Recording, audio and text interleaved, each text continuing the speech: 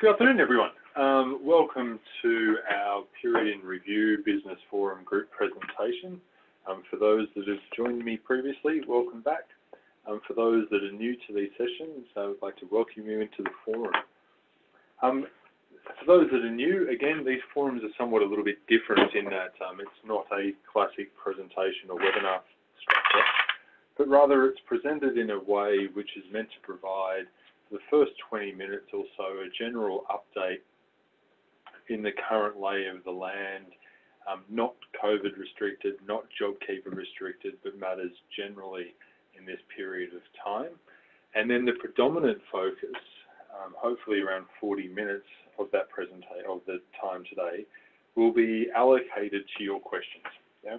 It's an opportunity for you to tap into myself and other colleagues within FCB Group to address any particular question, concern, inquiry that you may have. Again, not specifically related to COVID, not specifically related to JobKeeper, but any matter generally so that we can support you and your business through these difficult times. Having said that, unfortunately, the vast bulk of today's session will be on matters arising from or relating to JobKeeper and the current pandemic.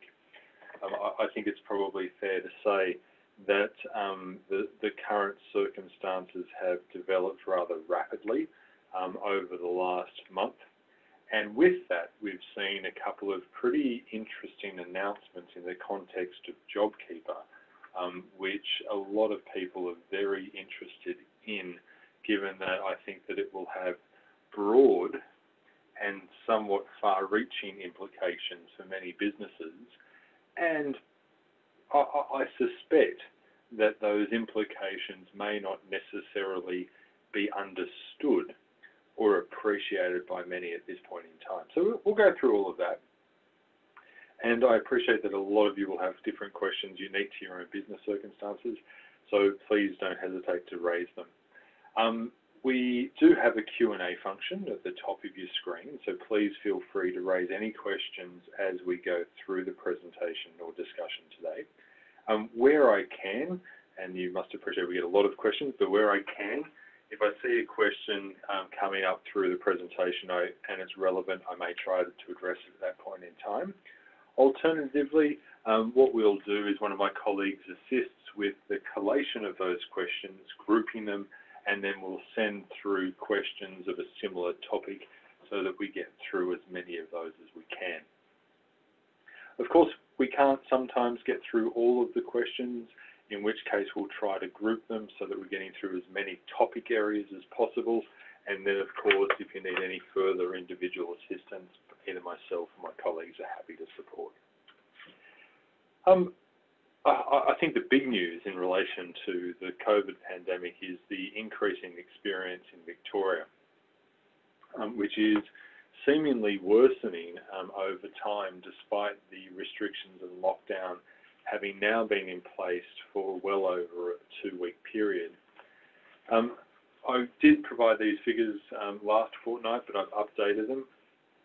But it's really alarming to see the growth in numbers reported in Victoria over a relatively short period of time.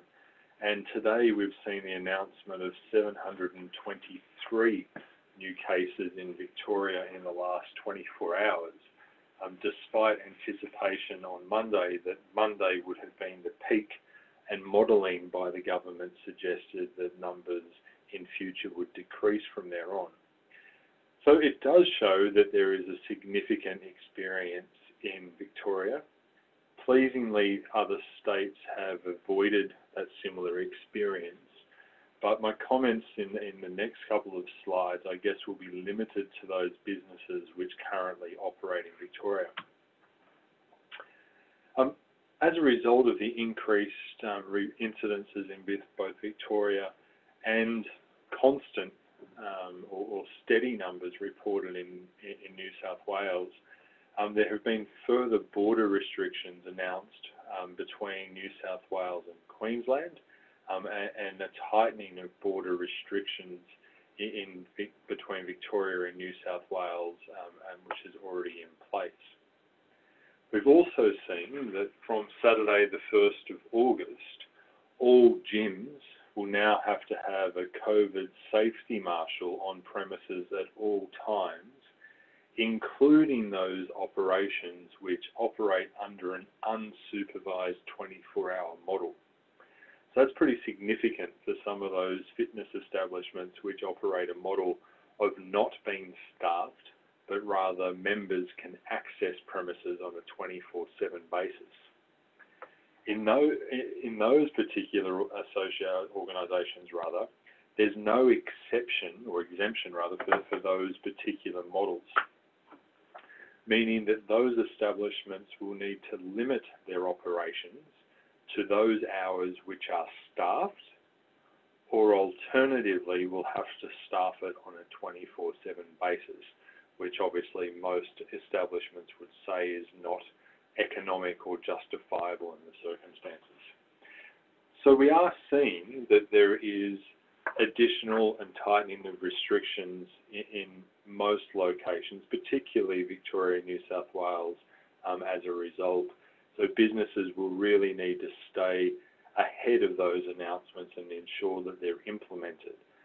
We are also seeing that in both states, and we've seen this a lot and reported from our clients directly, that there is a greater level of enforcement activities in those particular locations, ensuring that effectively businesses are complying with the revised restrictions. So I did discuss this last week, and I'll briefly go through it again this week, just because since the last session 2 weeks ago, I have received a lot of calls in relation to this again, questioning what the implications of the increased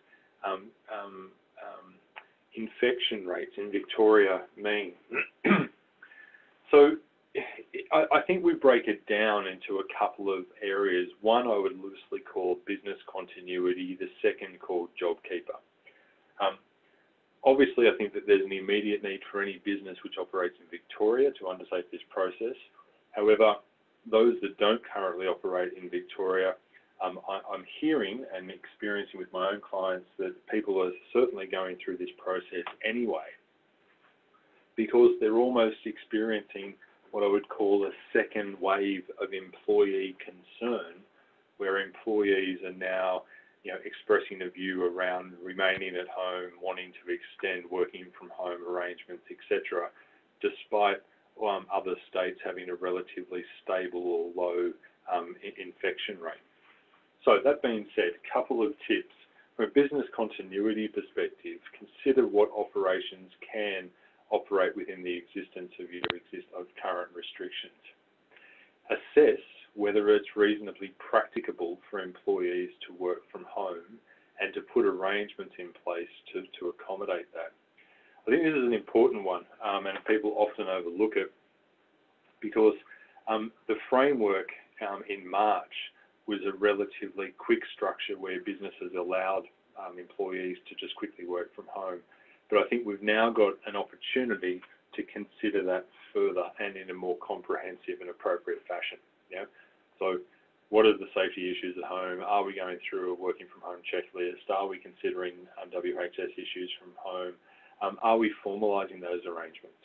Are we formalising, how an employee works from home, what the hours of work are, if they have childcare responsibilities from home, etc. And we're creating a formalised structure around that. Of course, consider a redeployment of work tasks to other locations, and consider your suppliers, agents, contractors, etc. to ensure continuity. I know in health, as an example, we're starting to see and have reported that there is a significant restriction around the access to PPE, as an example.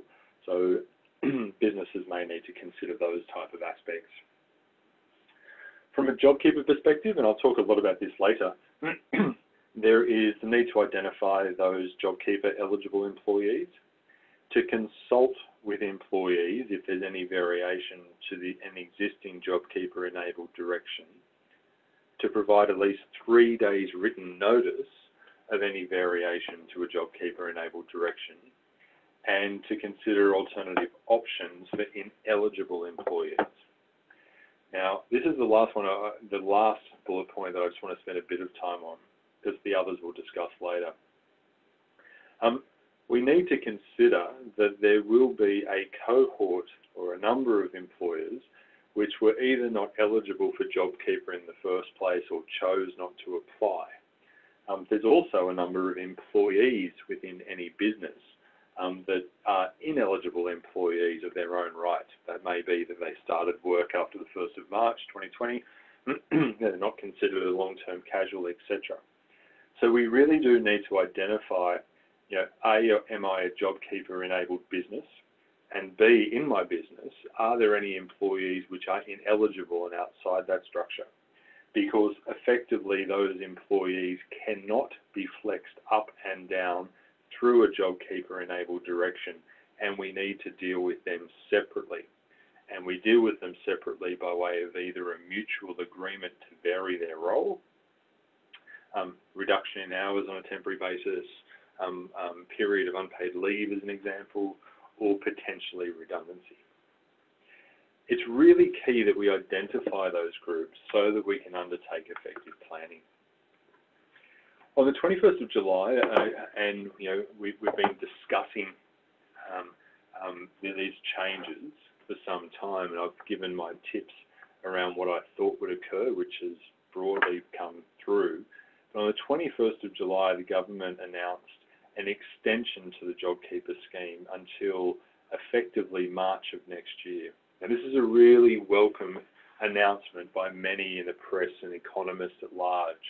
And it's said to have avoided the fiscal cliff in September, the 28th of September, when JobKeeper 1.0 would end, but has rather created a fiscal slide, as they're now calling it, in that JobKeeper 2.0 is effectively supporting businesses that need ongoing support, whilst also recognising that it will not artificially inflate the salary or entitlements of particular employees under that scheme.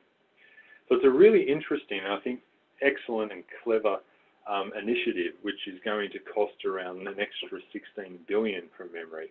But it's effectively said that the economy needs ongoing support, but that ongoing support will be much more targeted.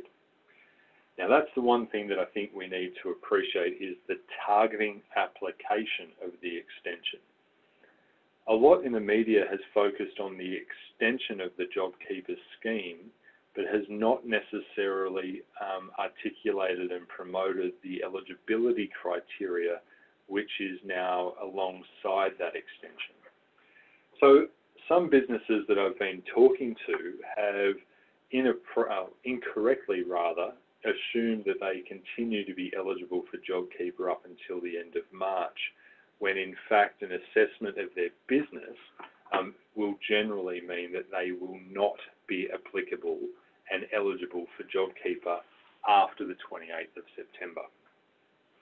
So I'll go through that in a sec.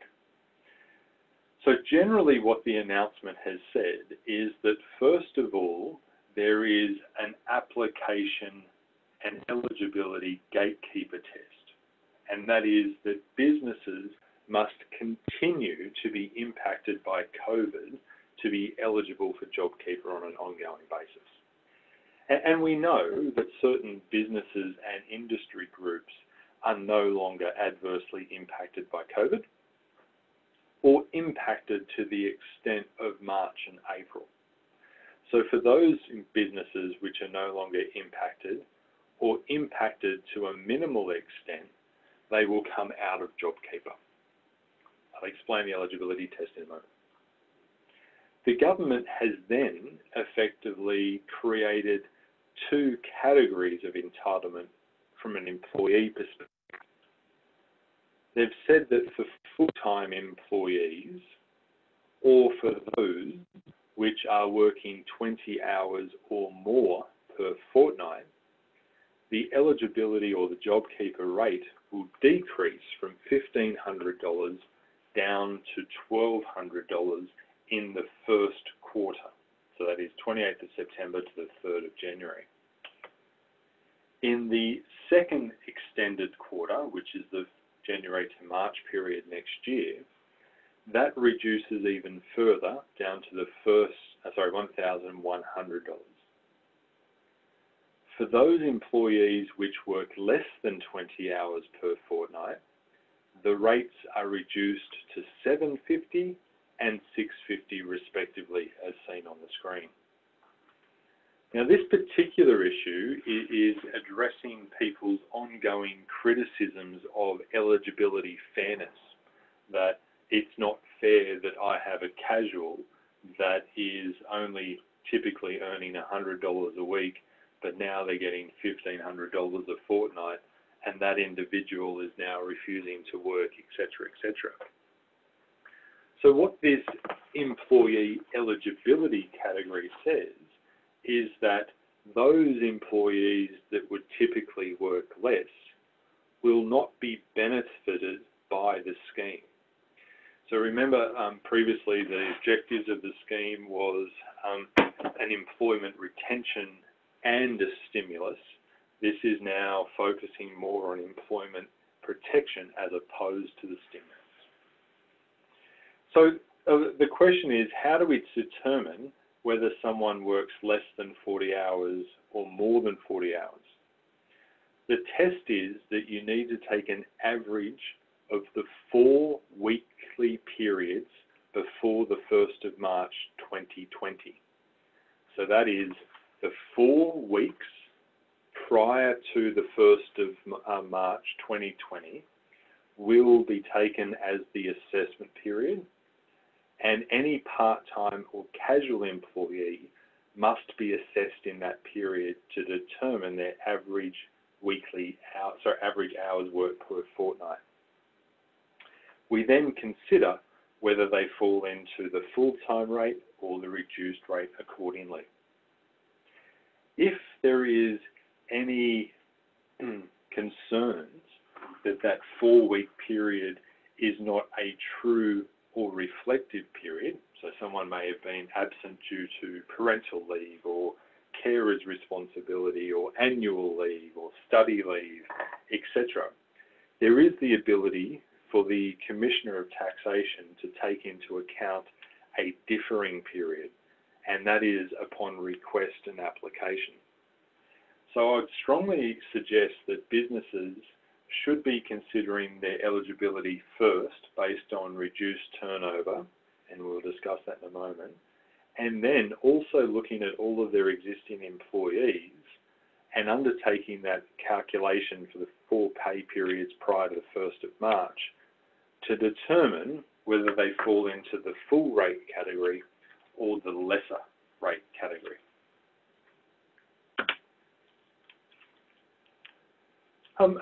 So we talk now about the first gatekeeper process, the employer eligibility test. And generally speaking, the 6-month extension to JobKeeper from the end of September to the end of March next year is broken into 2 quarters, first quarter, second quarter.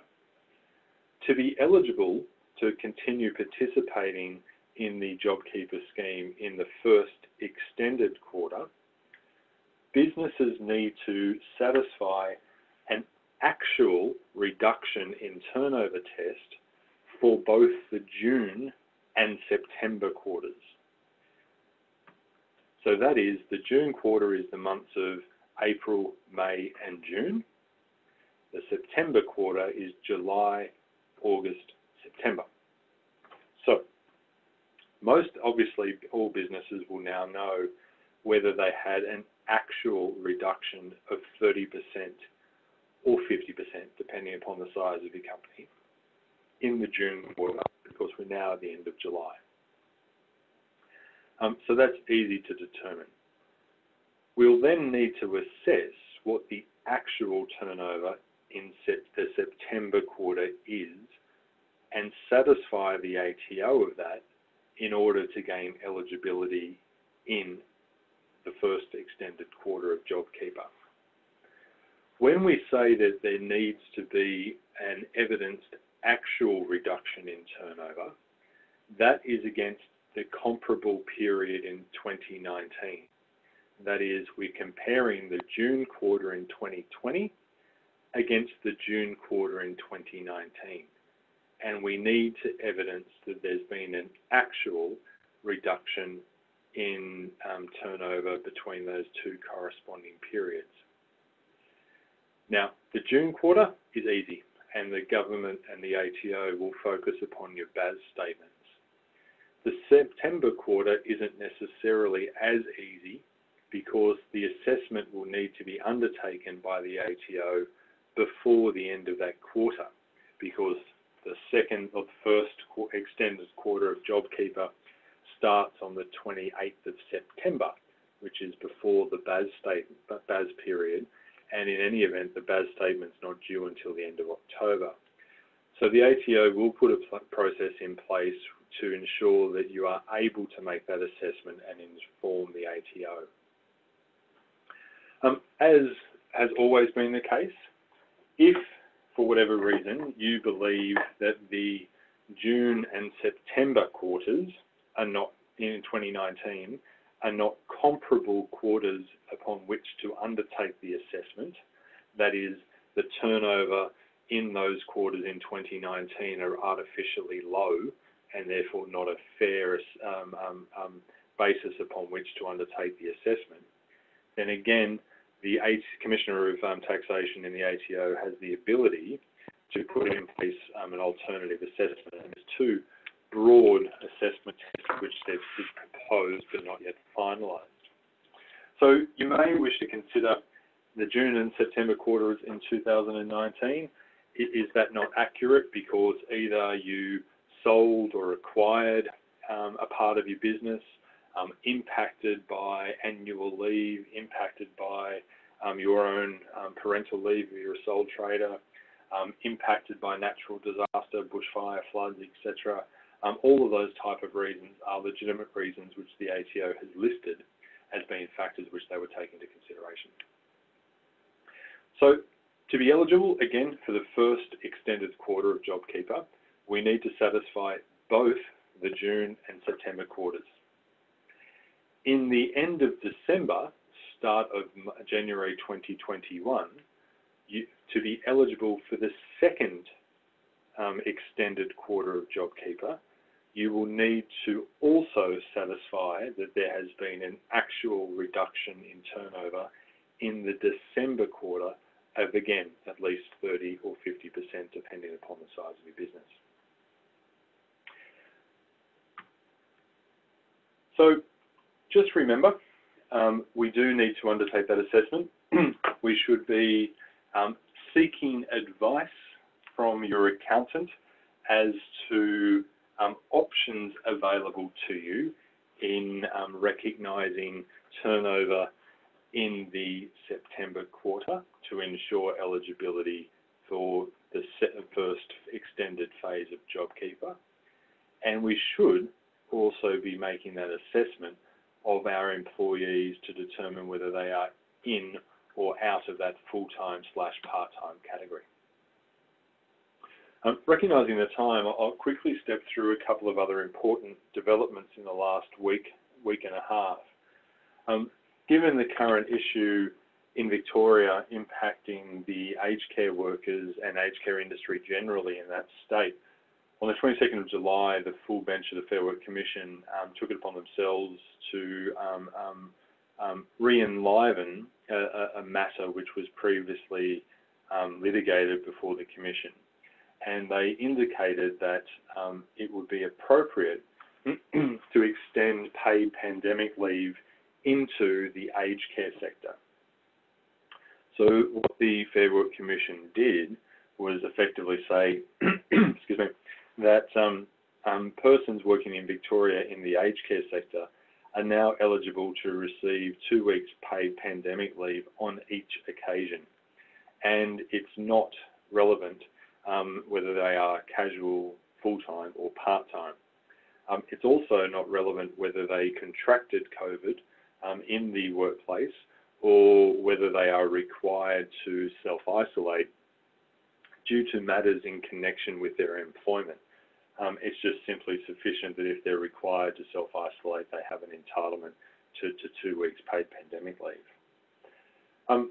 The Prime Minister also came out yesterday saying that effectively he hasn't ruled out extending that entitlement to other employers across the country and in other industries, and has acknowledged that he has spoken to the Minister about that, and the Minister has indicated that he has himself started consulting with union bodies and employer groups around what that may look like.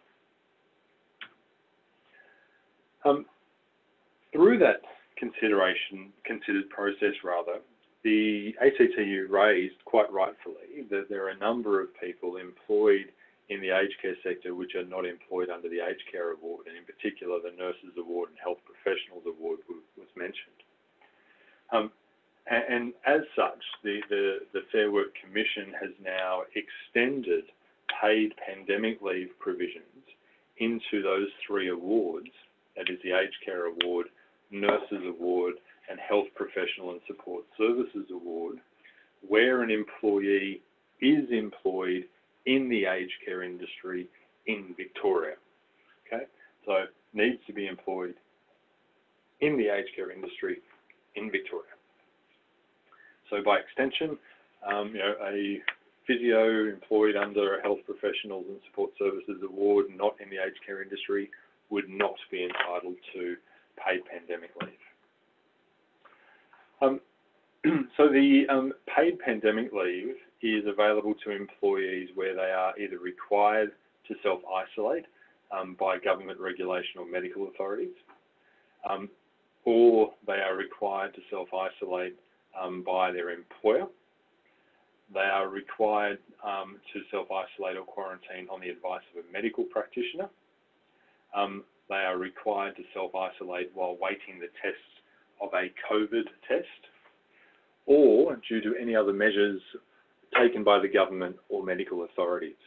As I said before, it's rather interesting that there is not a requirement that the COVID test or isolation or infection arises from or is in connection with the workplace. There is no service qualification, so an employee does not have to be with you for a year or 6 months before they're eligible. And there is no precondition upon being either full-time, part-time, casual. All employees, regardless of status, regardless of tenure, will be entitled to this paid pandemic leave in the event that they meet one of those criteria on the screen. So naturally, that may obviously create some complexity, and that may create some complexity not only from a cost perspective, but also from a business continuity perspective. So as an example, if one of your staff are infected by COVID and everyone needs to self-isolate, because of that, we need to think about A, that cost implication, but B, that means that your employees are self-isolating and there may not necessarily be individuals to ensure the continuity of the business structure. So last slide before we go to questions. Naturally, a lot of people then raise the question of, well, what do I pay people during that 2-week period of paid pandemic leave? And that is that effectively the full-time employee is paid at their normal base rate of pay. The part-time employees will be paid at their ordinary hours of work or their average over the previous 6 weeks, whichever is greater. Yeah. And then we have casual employees, which are also the average over the previous 6 weeks, or alternatively, where they haven't been employed for 6 weeks at least, that would be taken as their entire duration of employment. Yeah. Should say and just confirm that obviously a casual employee, there is a precondition that they're employed on a regular and systematic basis. So that obviously means that effectively they need to be engaged with you on that on a regular basis in order to be eligible for this particular entitlement. So a lot going on in the last 2-week period. So happy to take your questions, and some have already started coming through. So please, if you've got any further questions, please send them through using the Q&A function, and we'll certainly try to address as many as we can. First question's in relation to JobKeeper. Question is there any scope under the new eligibility criteria for businesses to add a new employee to the scheme if they weren't employed before the 1st of March? And I think the question that says, I've had turnover in my team of employees that were previously eligible, and now I receive no subsidy for them. Unfortunately not. As I understand it, reading the guidance material which I have, there's no alteration to an employee's particular eligibility requirement. So again, it's just that straight test of needing to be employed on the 1st of March 2020 or be considered a regular and systematic casual employee on that date. So yeah, I appreciate that businesses have taken on new employees since that period of time, but effectively that hasn't been altered, and those new employees would effectively be excluded from the operation of the scheme. Another question on JobKeeper: if your employee is a new staff member while you are already receiving JobKeeper, will you receive JobKeeper for them as well? I think that's the same type of question. No, if they are a new employee following the first or after the 1st of March 2020, they are not eligible simply because the JobKeeper scheme has been extended. Next question relates to, I assume, JobKeeper and casual employees. If a casual employee's hours vary from week to week, maybe 8 hours, maybe 35, how can we classify over or under the 20 hours? Yeah, I think I may have, that question may have come through prior to me addressing that on the slide, but effectively what we need to do is to undertake the assessment for the 4 weeks prior to the 1st of March 2020, and then consider what their average fortnightly hours were worked over that period. So exactly that, as an example, someone working 8 hours on one fortnight, 1 week, and then 35 hours on another, let's say that that's over 4 weeks, so 8 hours in one fortnight, 35 in the next. You then divide that out, and it means that effectively their average fortnightly hours of work will be 21.5 hours. So yeah, you need to go through and undertake that assessment. As I said, you should be starting to do that in advance. Don't leave it too late. You need to start giving that appropriate consideration. And you need to start considering that from the perspective of, A, whether you don't have enough data in that 4-week period for that to be a comparable period, and therefore you need to make an application for exemption or alternative consideration by the ATO, and you need to prepare that well in advance before the JobKeeper scheme 2.0 starts. And secondly, from a cash flow perspective, I've been talking to a lot through presentations around the importance of cash flow, and I'm by no means an accountant or a professional financial advisor, but all financial advisors have been strongly advocating a very tight cash flow projection when this pandemic first hit in March. And cash flow projections were one of the most important aspects promoted by financial planners. It's the same now. If you've modelled your cash flow projections on the basis of JobKeeper 1.0 not being extended, or have been extended, anticipated, you need to revisit those models. And you're needing to make sure that you've got sufficient cash to get you through the next period. Particularly, I think that the last quarter of this year and the first quarter of next may be challenging for many businesses. So we just need to consider that. Obviously we've got the Christmas period. It's probably unlikely that people will be travelling. Expenditure might be less than anticipated, so we just need to consider that. So, average over the 4 weeks before the 1st of March is the specific answer to your question. Start planning and identifying that sooner rather than later. You obviously already have the data to undertake that assessment now. Consider any specific examples where you need to go to the ATO and request an alteration or an exemption, and also speak with your accountant, internal bookkeeper, etc., and start your process of modelling cash flow.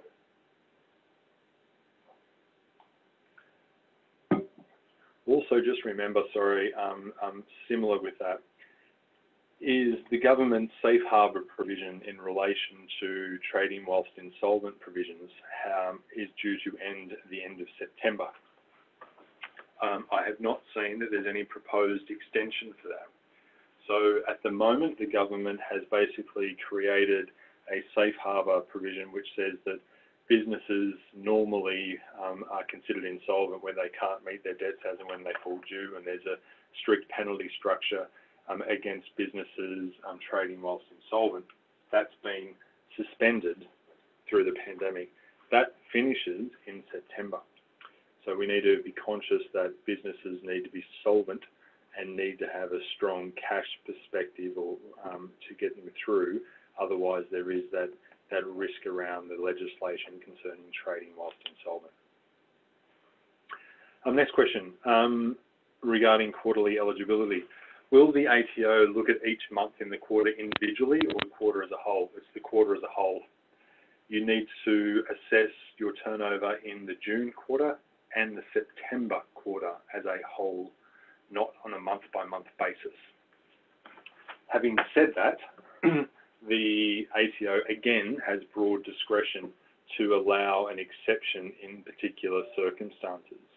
So where you're only off to a minor extent, or there's an unrepresentative experience in a month in a particular quarter, you may want to discuss that with your advisor to see whether you apply for an exemption. But it is on a quarterly basis, not each month. Isn't the eligibility period to be taken in February, not March? I'm not sure about the eligibility criteria there in question.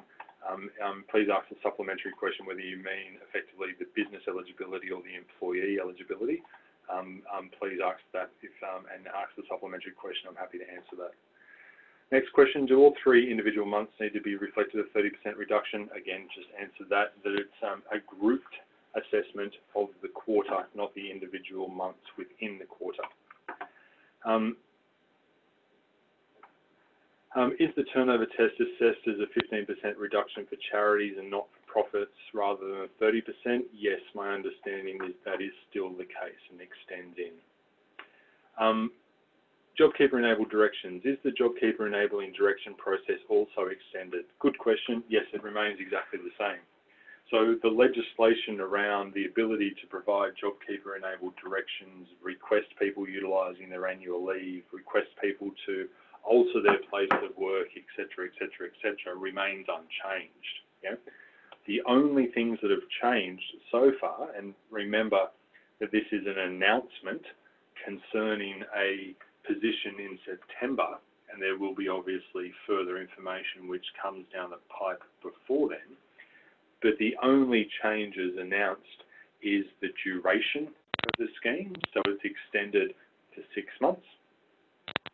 The second amendment is employer eligibility, needing to meet an actual turnover test for each of the 2 successive periods. And thirdly, creating 2 categories of employee eligibility. That is the full-time eligibility and the reduced hours eligibility. But the ability to provide or issue JobKeeper-enabled directions through that period continue. Having said that, obviously you need to be a JobKeeper approved business to be able to do so. So that means is if you don't meet the turnover test and you're not eligible for JobKeeper 2.0, then your ability to issue JobKeeper-enabled directions to your employees is removed.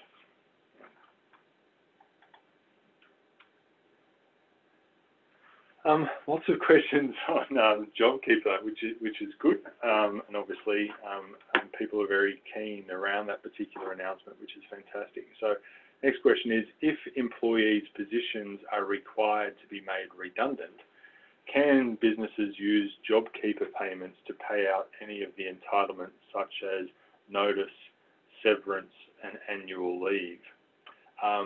Yes and no. Yes, you can, in my view, in terms of notice. You can't in relation to severance, because severance is an entitlement which arises after termination, and the JobKeeper scheme is only a subsidy in relation to employment costs.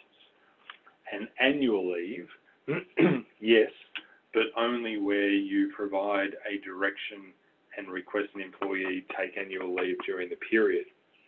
Now, in my opinion, your ability to do that is removed or significantly reduced after you provide notice of termination. So many businesses will be looking at, and having been encouraging businesses to do this since April, look at your annual leave balance. Try to encourage or direct your employees to take annual leave so that you're reducing that contingent liability during the JobKeeper scheme in a subsidised environment. And a lot of businesses have done that, and they've done it well, meaning that effectively they've significantly reduced their contingent leave entitlement on their balance sheet. And the other thing that you can do, of course, is where you provide notice of termination, it is possible that that is in conjunction with a JobKeeper-enabled direction that an employee is not required to work and therefore will just simply receive JobKeeper payments during that period. Really suggest that you get professional advice and support in relation to those three categories. But generally speaking, notice, yes; severance, no; annual leave, possibly, but depending upon the time.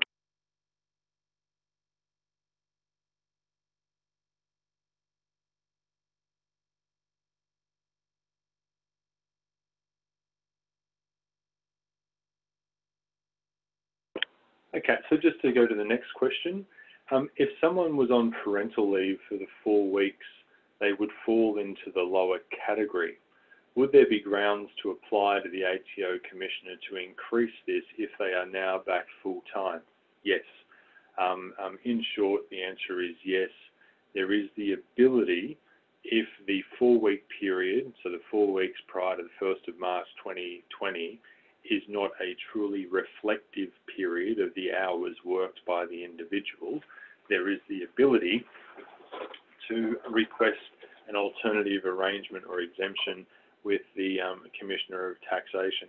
And I have to say that the views that and information that has been fed back to me by many financial advisors is that the ATO have generally applied a pretty generous application in those types of exemptions, questions and circumstances. So yes, you're right. Undertake that assessment as soon as you can, and then effectively consider whether you need to apply for an exemption.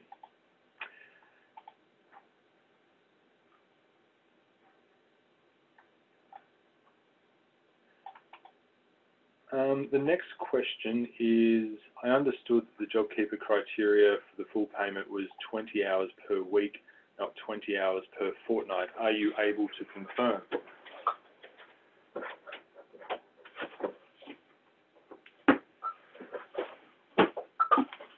I can confirm, and if you bear with me, I will certainly confirm that employee eligibility.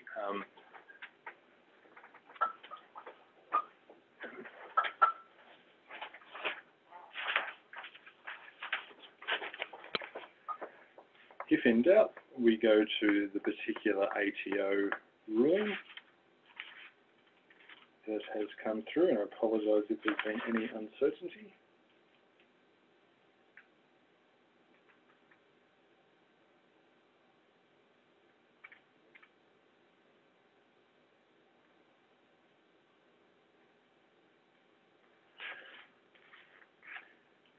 You're correct. I apologise. It's 20 hours or more per week on average in the 4 weeks prior to the 1st of March 2020, which is effectively the month of February in 2020. So the assessment period is the 4 weeks prior to the 1st of March, which in effect is the month of February, and the condition is 20 hours or more per week. Thank you for that question and allowing me the opportunity to confirm that. Next question. In relation to JobKeeper 2.0, the comparable GST turnover you talk about to the ATO is 2019 was unusually low. What happens in situations where it was high? We had a downturn in the December quarter 2019 as an example. Do we still get to assess on the BAS even though the company has had a decline and therefore the impact of COVID is not as big as it appears? Yes, you can. Again, if there is any basis upon which the 2019 period is not comparable, then there is a suggested process that the ATO has currently recommended, but I won't go into it until such time as it's confirmed because I don't want to create any confusion. But there are a number of alternative arrangements which the government has put in place. So in any circumstances where you think that the period is not comparable, I'd be suggesting that you reach out to your advisor and consider making an application for exemption. Just see, again, the ATO ruling, just to see whether I can share with you some of the bases upon which they say that a period may not be comparable.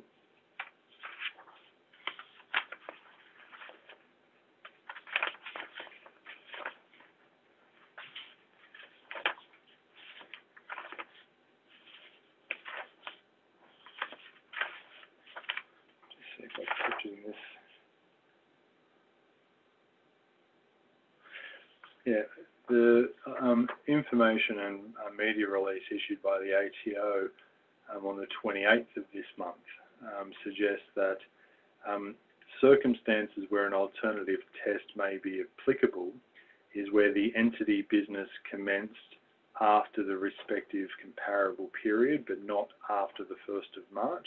So that is, you commenced business after the June quarter 2019, but before the 1st of March 2020. The entity acquired or disposed of part of the business after the relevant comparison period. The entity undertook a restructure after the relevant comparison period. The entity's turnover substantially increased by 50% or more in the 12 months immediately before the applicable turnover, 25% in the 6 months immediately before, or 12.5% in the 3 months immediately before. The entity was affected by a drought or other natural disaster. The entity had a large irregular variance in its turnover. Or the entity is a sole trader or small partnership where sickness, injury or leave has impacted an employee's ability to work, which has equally affected turnover. So hopefully that addresses your question. Next question. If we have a casual staff member only willing to work 20 hours, they are also taking days off when they know that they will be paid anyway. Can we put them in the $750 fortnight per category? We are employees saying that it is unfair to get the $1,500 at the moment when they're still only working 20 hours.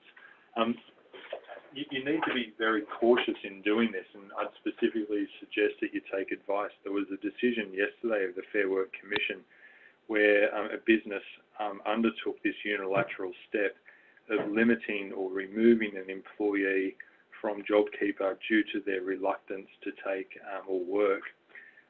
And the Fair Work Commission acknowledged that they did not have the authority to determine or decide it, but also indicated that the employer may be risking a general protections application by doing so. So I know that there may be an issue of fairness around employee eligibility, but I think that we need to be very conscious and cautious around why we're excluding people and consider the reasons for it, because we may be automatically giving rise to either a general protections or discrimination claim. So just be conscious of that. The next question is, have the employees on approved visas been revisited, and can they claim them for JobKeeper 2.0? In short, no. The eligibility criteria in relation to employees remain the same. So again, referring specifically, if you can indulge me, the rulings and information provided by the ATO, it says the eligibility rules for employees remain unchanged. And then it specifically says the employee must either be an employee resident or an employee resident and the holder of a subclass 444 special category visa. So in answer to your question, the proposed amendment to capture others on a student visa or other form of visa that has not been made, and the eligibility criteria for an employee remains unchanged.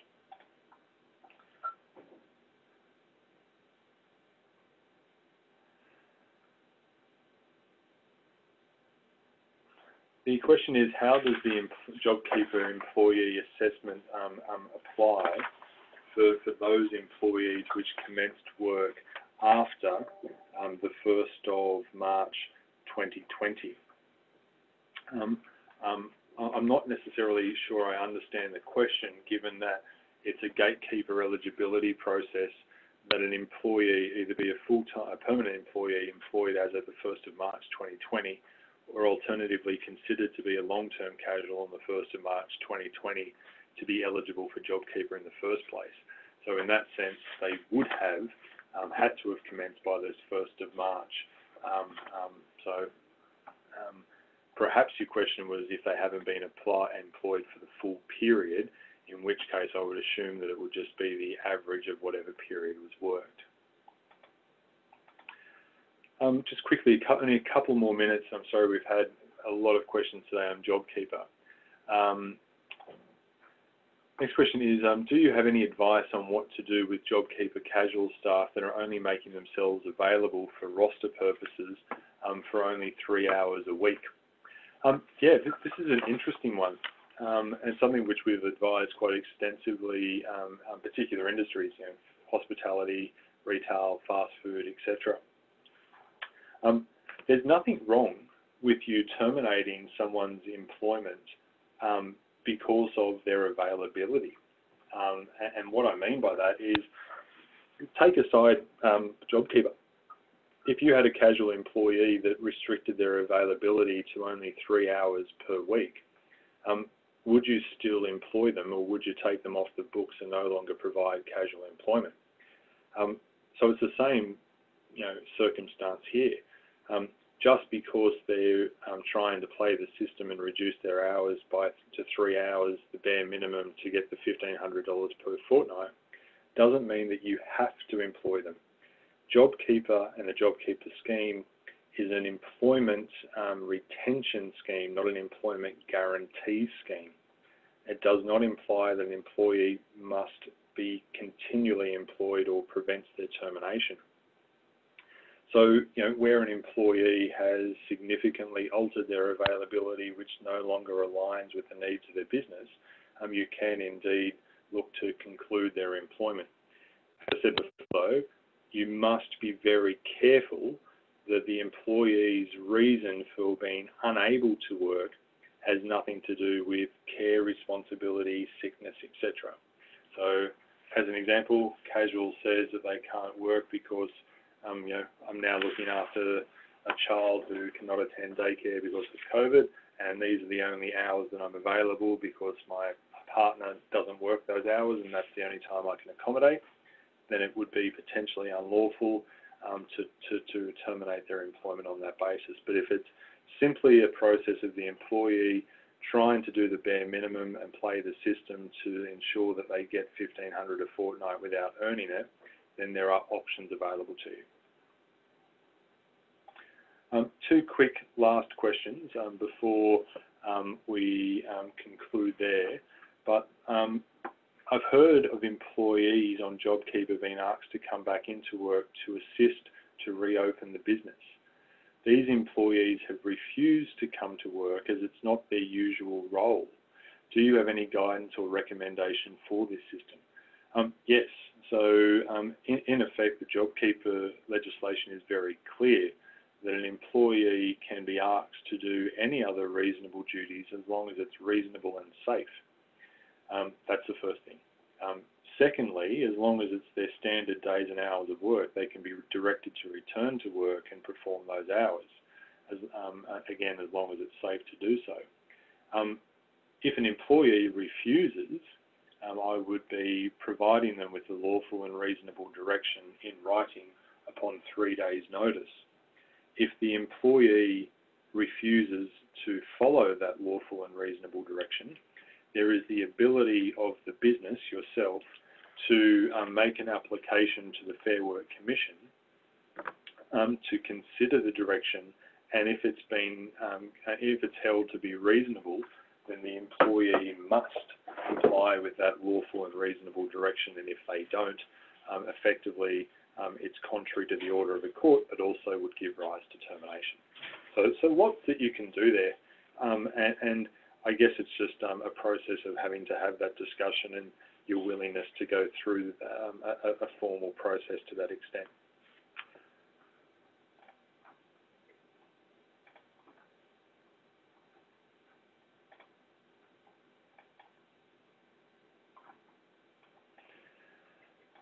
Last question before we wrap it up today is that in Victoria it's mandatory to wear a single-use mask for disability support workers.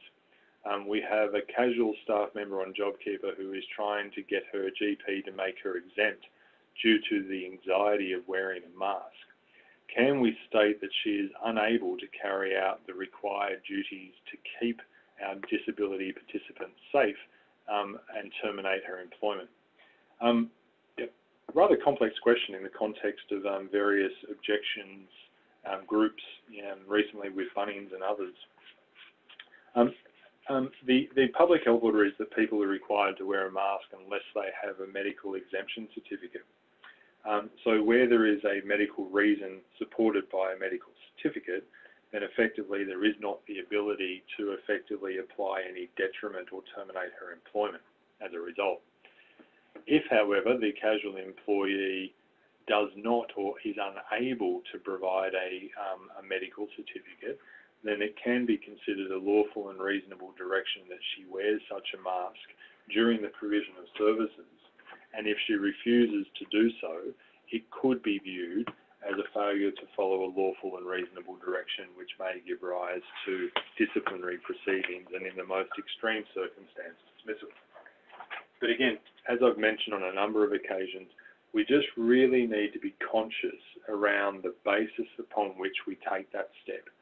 Because if your employee in this example is saying that he or she is experiencing or suffers from anxiety, which is a psychological disability, a mental disability, well then it may be viewed as either a discriminatory act or possibly adverse action in the event that you apply any detriment to the employee because of that.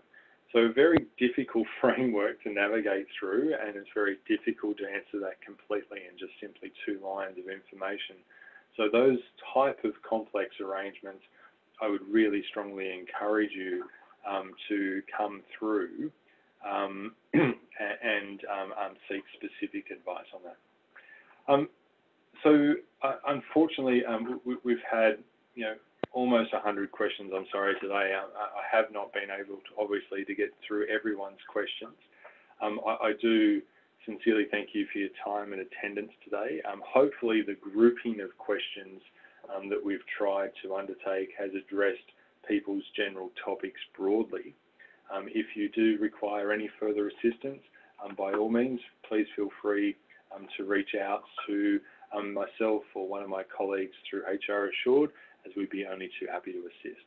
So stay safe, best of luck, and if we can support further, please let us know, and please look out for the invitation to our next business forum in 2 weeks' time. Thank you.